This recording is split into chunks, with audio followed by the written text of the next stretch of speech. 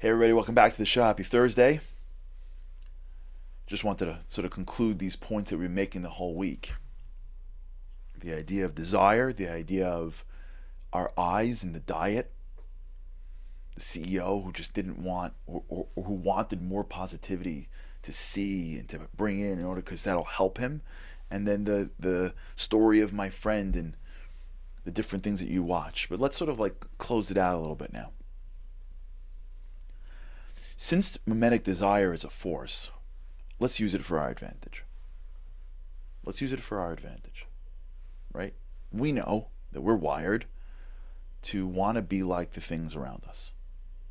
We know we're wired to take in images that are before us, process them, and then live with them. That's sort of the facts we get. So what do? So, you know how like when people start dieting, sometimes they'll go to a nutritionist and they'll say, you know what you do? Don't change yet. I know it's hard. Don't change. You know what I want you to do? I want you to keep a log.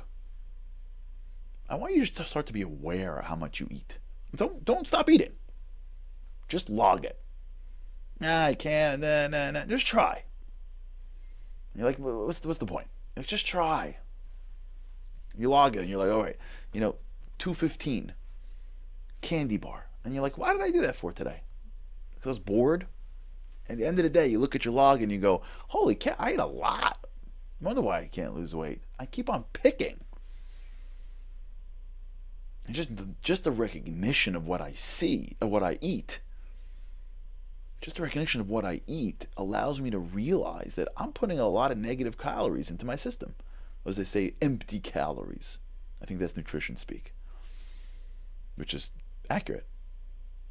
And then they'll look at you and go, listen, you're eating this, just eat that.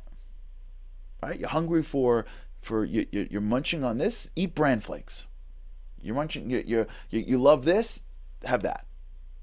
And then this is how they do it. It's brilliant. They get you to keep your doing and make healthier, more meaningful calories, and then at some point they go, wait, do you really need to eat 17 things by noon? You can't really you don't need that. You're not an Olympic athlete. Like, you just sit at your desk. Like, you don't really need to consume 3,000 carbs by lunch. All right, you want to take it down a drop? This, that. Okay. And slowly you adapt to a clean, necessary diet. And then all of a sudden, like magically, your weight comes off. You feel better. You sleep better. We need to do this for our eyes. Super hard. Our eyes see more than our mouth eats, right? Fine. But let's try. Forget like walking down the street and seeing things. I'm talking about like what we watch, what we choose to do with our free time, what we choose to put our heads in. Who do we associate with? When I go somewhere, who do I go with? When I am invited somewhere, do I go? What's the impact on me?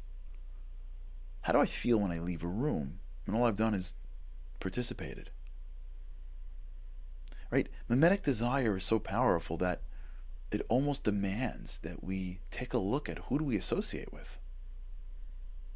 Who are the people that we put around us? And what impact are they having, whether we realize it or not? The famous adage, you are the average of your 5 closest friends. We're starting to see the science behind this. Whether that's 5 or 3, who cares? The point is that the people that I associate with create a desire that I can't stop. So if I'm constantly associating with these people, that's why I always feel this way. Now, we tell this to our kids, but we don't tell this to ourselves. Who do I spend time with? Where do I go when I have free time? What do I see when I need to read or watch something? What do I turn on? Do I spend time in wisdom? Or to spend time in entertainment? Nothing wrong with some entertainment, but it's an empty calorie. So when you see all the empty calories, you go, did I need that much time and entertainment? Like, okay, I needed to like chill, but like, did I need to chill that much? It's a lot of empty calories that my eyes took in. Could I have put something in that rank? Could I have switched out this thing I watched for this thing that I watched? This thing that I read while flipping through 4 million things on the train versus this thing that I read, which actually was a book or actually was something of meaning? Where do I spend my, who do I, that group, that person that I always wanted to get close to, can I get close to them? Can I go to a class? Can I hang out with the right people? Can I get involved in something? One of the most transformative moments of my life was when, after college, when I was really uninspired. I went to Israel, I came back, and I went to this place called HASC, the Hebrew Academy of Special Children. And I spent the summer taking care of special children. And it wasn't doing the special children and being, that was great, but that wasn't it. For me, I was around college kids, all choosing to spend the summer taking care of special children. Maybe a couple, but I've almost never had a group of people that I've been so impacted by. They didn't teach me anything. They didn't, and not formally, formally. I didn't go to a class. I didn't take notes.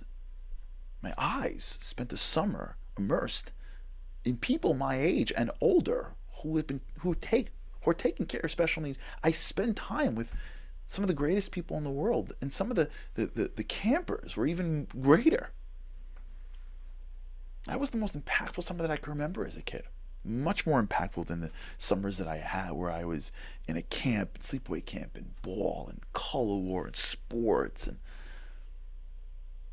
because my eyes were able to see models that pushed the best out of me. Hopefully. Are we doing that? Is that in our diet? Do we have a diet of being around people that inspire us, live or online? Do we have a diet of engaging in material that push us to be greater? Do we have a diet in going to places? This is momentum, so I can, clearly when we go to Israel, you know how many guys when they get there, middle-aged guys, they just can't believe that they're in the country. They're seeing all these sights. They're connecting to depths, and they all, like, almost everyone's like, I wasn't supposed to come. I was going to go to Puerto Vallarta. I was going to go right to the Caribbean. I had a trip to Puerto Rico. But I came here. I can't even describe the difference. I'm like, yeah, your eyes are engaged in depth. Doesn't mean you can't go do what you got to do. But put depth on the list. The circles that I sit with. Do I have to be with those people that always make me feel like I'm less? Do I have to be in that room? I've done this before in my life. Where at some point I'm like, do I have to be sitting in this room where every single time we talk, there's something negative? There are people like this, where you sit with the group and every time you sit down, if you're paying attention, someone else is getting rocked. Obviously not in the room, because if they're all non-confrontationalists. You ever get around these people? The group is always ragging on somebody. Your eyes is digesting negativity. In Hebrew, this is called lashon hara, evil speech. Yeah, that's what happens. You leave, and then you see the world in a negative way. You're around people that everything's a problem, and then you hear yourself say, I can't believe this isn't right. Where did it come from? It's mimetic. It sounds insane. But so does logging your food sounds insane.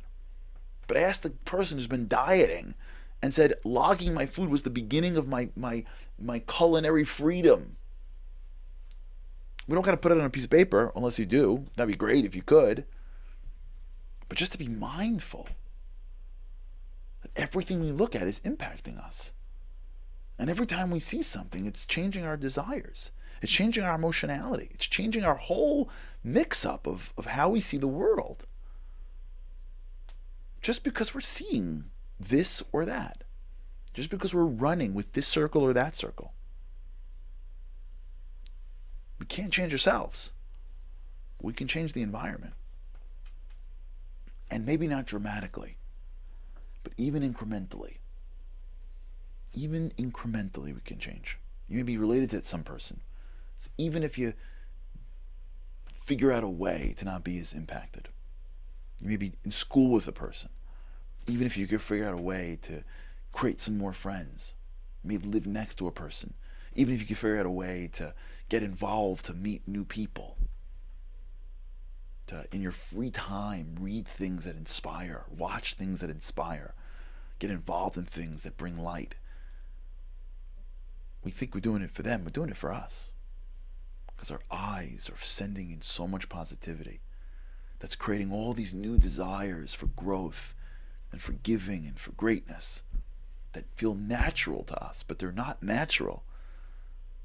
Obviously they're God-given, but you put them in your eyes, and your eyes send them to your emotions, and your emotions have this thing called mimetic desire, and then it spits it out into how you feel and what you want. We focus on what we see. Now we're using those desires to drive us to want the things that we're supposed to want. All right, we'll talk about this with God's help. All right, everybody, have a great weekend. With God's help, can't wait to see you next week. Have a great weekend. Shabbat Shalom.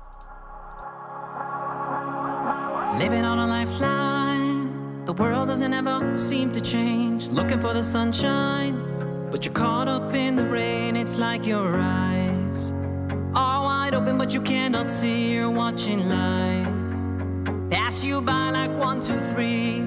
Walking in destruction, the winds of life blur your vision. All the devastation forever feels like you're on the run. It's time, no one else can set you free. You're locked inside.